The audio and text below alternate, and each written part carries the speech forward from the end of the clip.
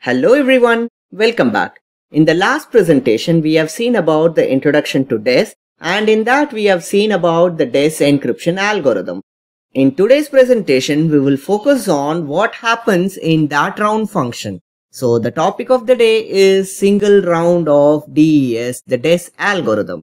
As usual, let's start the session with the outcomes. Upon the completion of the session, the learner will be able to outcome number 1. Understand the initial permutation, the inverse initial permutation and the swap function, and outcome number 2, which is understanding the single round of DES algorithm.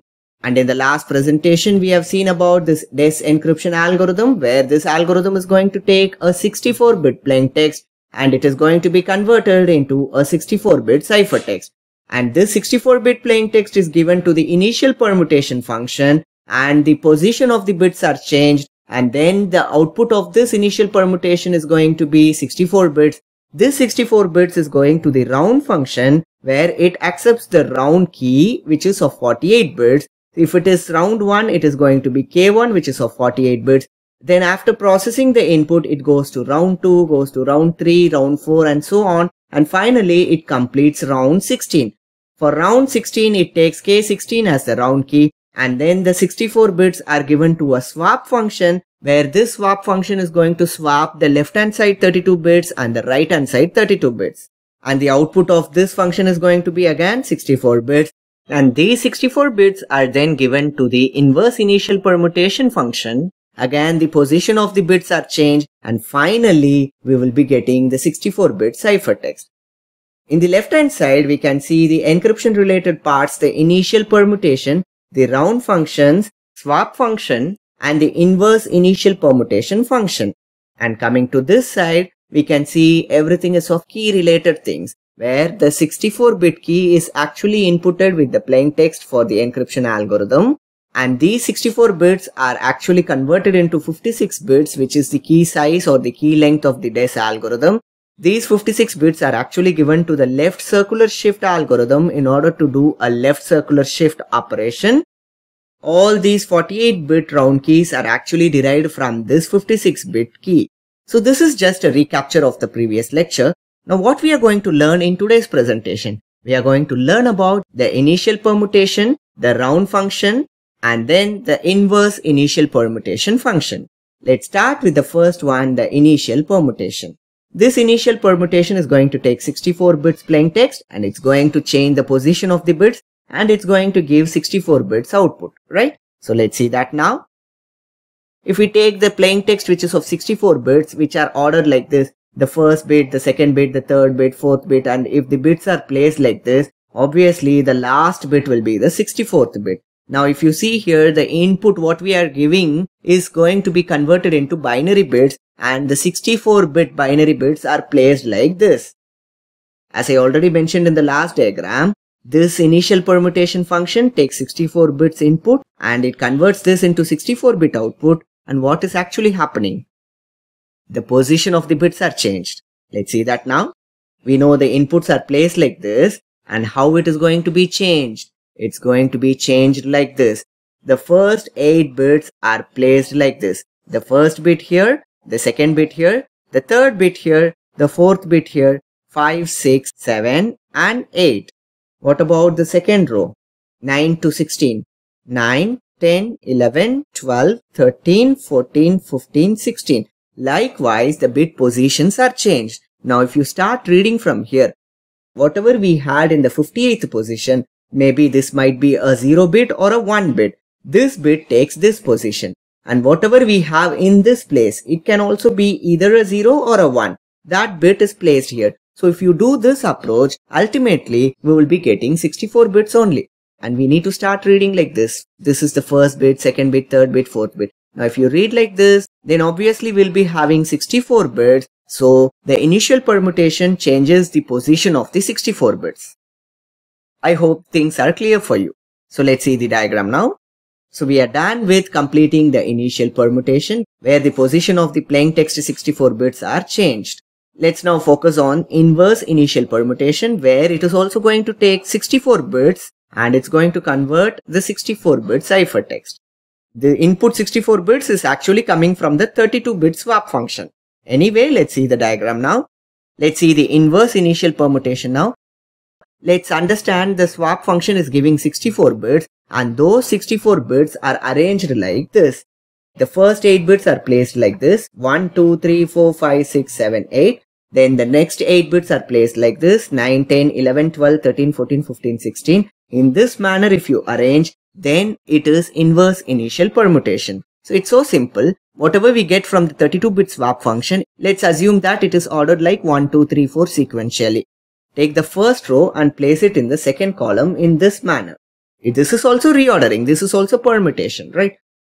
So we are done with dealing with the initial permutation and the inverse initial permutation. And 32-bit swap operation is so simple. If you have 64 bits, just partition that into 2 equal halves. Left hand side 32, right hand side 32. Take the right hand side 32 and place it in the left hand side. Take the left hand side 32 bits and place it in the right hand side. So we will be getting 64 bits. Those 64 bits after swapping, what we get, that only is given to the inverse initial permutation. So we are done with dealing the initial permutation and the inverse initial permutation. Let's now focus on what happens in every round. That's the topic of the day, the single round of DES algorithm. Here is the single round of DES algorithm. Let's see what happens in one round. Let's revisit the diagram one more time. What happens in every round? This round receives 64 bits as the input and it also takes 48-bit key, that is the round key. Please note here, round function takes 64 bits input and 48-bit key. And finally, what's the output of every round? It is 64 bits only. So every round is going to take 64 bits input and a 48-bit key. And finally, it gives a 64-bit output. Let's take any round. Since we are not able to place the complete round details here, we have simply mentioned it as round 1, round 2 up to round 16. Now what happens in every single round? In every single round, this is happening. So if you note here, this is one round. And what's the input size which is getting into the round? It's 64 bits, right? The entire 64 bits which is entering into the round contains the left hand side 32 bits and the right hand side 32 bits.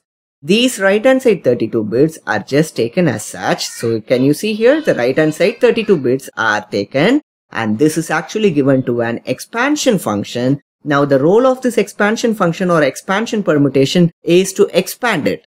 Why we need to expand it?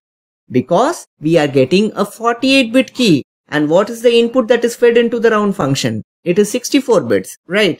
Now these 64 bits we have partitioned into two halves. One is the left hand side 32 and the other one is the right hand side 32. Now this right hand side 32 have to be converted into 48 bits so that this can be XORed with the round key which is 48 bits. So this is actually the key. Can you see here the original key is what?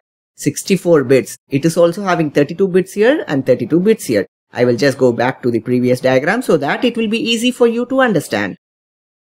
In this diagram, the original key is what? 64 bits. And what we are giving for every round? 48 bits. This original 64 bits, whatever is given to the round, contains left hand side 32 and right hand side 32. The right hand side 32 is expanded so that the 32 bits in the right hand side is converted into 48 bits and then this 48 bit can be XORed with this 48 bits, which is the round key. That is what we are dealing here. So the right hand side 32 bits are actually expanded and then we will be getting 48 bits. How we are going to expand this? That we will see later, but just understand the concept. So the right hand side 32 bits are expanded into 48 bits and whatever we get from the round key, this is of 48 bits. So when this 48 bit is XORed with this 48 bit, we will be getting 48 bits. So this 48 bits actually now to be reduced to 32 bits because already we have 32 bits in the left hand side. So we have to reduce this. So what we are going to do is we are going to reduce this 48 bits into 32 bits by giving this to a substitution box, which is also called as S box.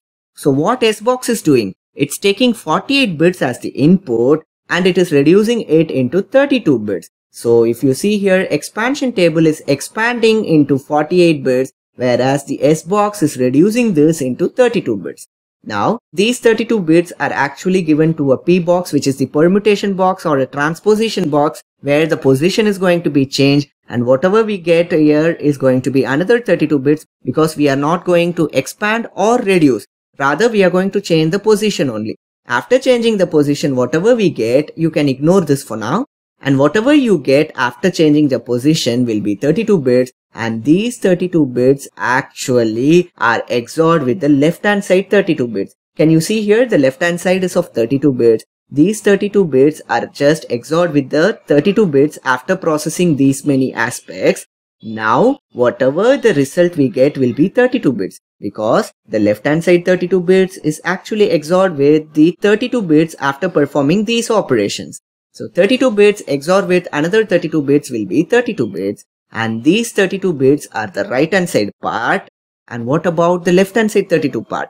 Before starting any round, we will be having 64 bits input, right? The 32 bits are just taken here and placed here. So that this is 32 bits and this is 32 bits. These 32 plus 32, 64 bits are going to the next round. It means this is the previous round, which is I minus 1. This is the next round, which is I. How many times these rounds are being performed? 16 times the rounds are performed. For every 16 time, we get 16 round keys. I hope things are clear for you. Now let's see what happens here. The original key is 32 plus 32, 64 bits. It is actually reduced into 56. This 56 bit key is actually reduced to 48 bit, and this is the round key. For every round, we have a 48 bit round key. Now this entire process is repeated for how many times? 16 times, because how many rounds we have? 16 rounds. So this is exactly what happens in this round or in this round or in any of the rounds. This is what happens in every single round of this algorithm. So let's see the equation, what happens in left hand side and right hand side. Let's take this diagram. What is actually Li? Let's say the input is Li minus 1 and Ri minus 1. And the output of the round function is Li and Ri. Now what is Li? This Li is exactly whatever is there in the Ri minus 1. So Li is exactly Ri minus 1. So Ri minus 1 is exactly Li. And what about this Ri? Ri is Li minus 1 XOR with these many things, right? So what is Ri? Ri is Li minus 1, which is Ri is Li minus 1 XOR with this entire function. What is this function? This function is a Mangler function where it takes the right hand side part, which is R minus 1 as the input, and this Ki key, right? So these two inputs are given for this function f, which is exactly the f function or Mangler function. Don't worry about this function now. Anyway, in the next presentation, we are going to elaborately focus on what happens in this function f in every round. And that's it, guys. I hope now you understood what happens in the initial permutation, the inverse initial permutation, and the swap function. And also we have understood the single round of this algorithm. I hope you guys enjoyed this presentation, and thank you for watching.